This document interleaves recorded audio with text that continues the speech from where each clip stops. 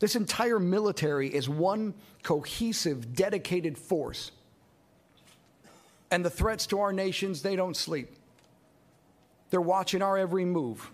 Iran, Russia, China, North Korea, ISIS, Al-Qaeda.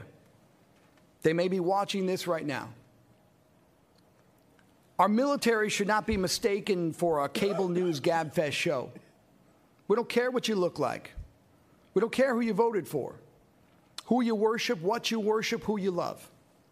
It doesn't matter if your dad left you millions when he died or if you knew who your father was.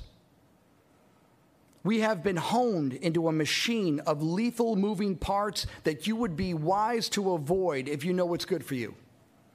We will not be intimidated. We will not back down. We've seen war.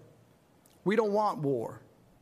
But if you want war with the United States of America, there's one thing I could promise you, so help me God. Someone else will raise your sons and daughters.